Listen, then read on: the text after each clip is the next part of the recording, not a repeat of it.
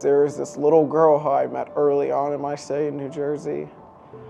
I never knew her name, but she had a hat with a star on it.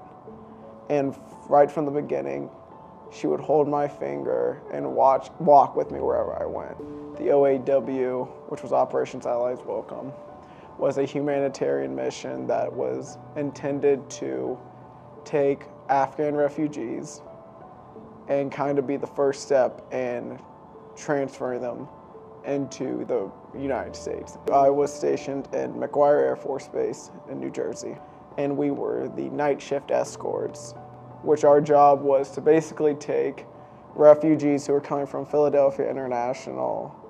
We were taking them from the bus and moving them to their rooms within the tents in Village 3. When it comes to preconceived notions, of course there are a lot. I'm a person from a Western society, and I'm now having to work with people from an Eastern society. I expected them to have less than positive sentiments over the military, and they loved us.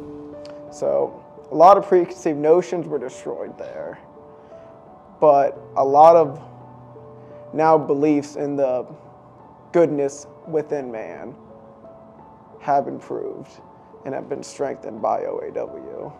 The biggest takeaway I would want people to have from OAW was that the military can do more, is that we can do the humanitarian work that is fulfilling. We can do the things that make this world a much better place in the nice way. We can help people who need it. Helping refugees is a great feeling.